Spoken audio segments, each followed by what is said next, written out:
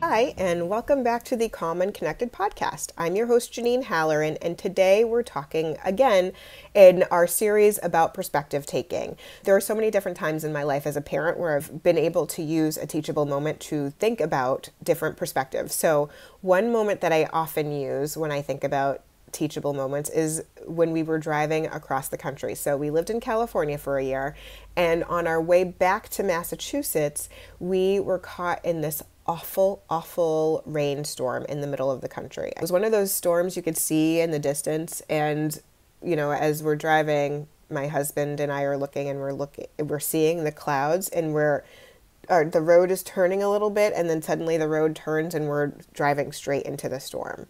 And so that was a little bit frightening. It was one of the worst storms I've ever been in.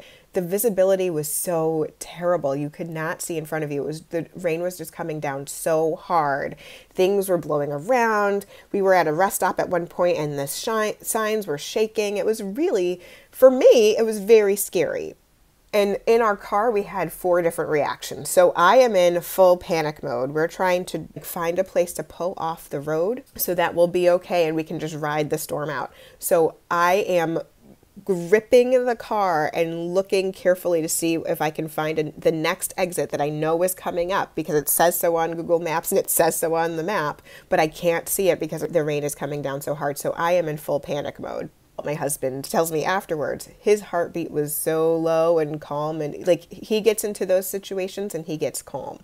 My daughter was freaking out. She was crying and really upset and very, very scared. And my son had his headset on and didn't hear a darn thing. We pulled over and he's like, "Why are we stopping?" So that is the perfect example again of same situation, same storm we're all in, 4 very different perspectives on the storm. Even though we were all in the same car and all experiencing the same storm, we all experienced it in 4 very different ways. So again, a great teachable moment to help kids understand your reaction may not be the same reaction as somebody else's. Another game I love to use to help kids with shifting perspective is Battleship. So this was my daughter's suggestion for us to get over the summer. She had it in her 5th grade classroom and she really wanted it at home because she loves Battleship. So we got it.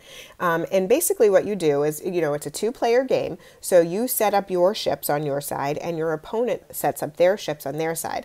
And what you're trying to do is, with coordinates, you're trying to find where their ships are, and the first person to sink the opponent's ships wins.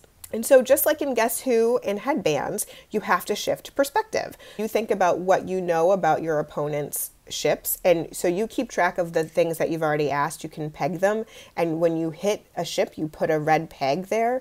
And what makes it interesting is that you have one set of the pegs is your opponent's pegs. One set of the pegs is what you have set up. So you have to really think carefully. You have to physically shift your vision. When it's your turn, you're looking at what your opponent's board could potentially look like. And then when it's your opponent's turn, you're looking at your own board. So you honestly have to shift perspective in thinking about that. But you have to also shift and thinking about, where are their ships?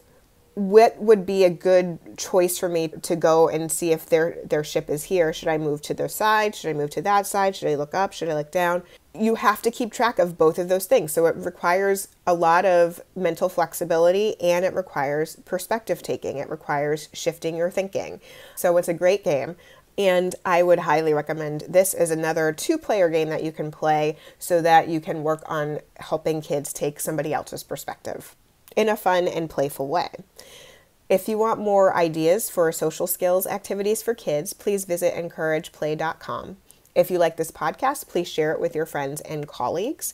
And one last thing, don't forget about yourself. Make sure you take a few minutes, take some time, and have a little fun. Have an awesome day.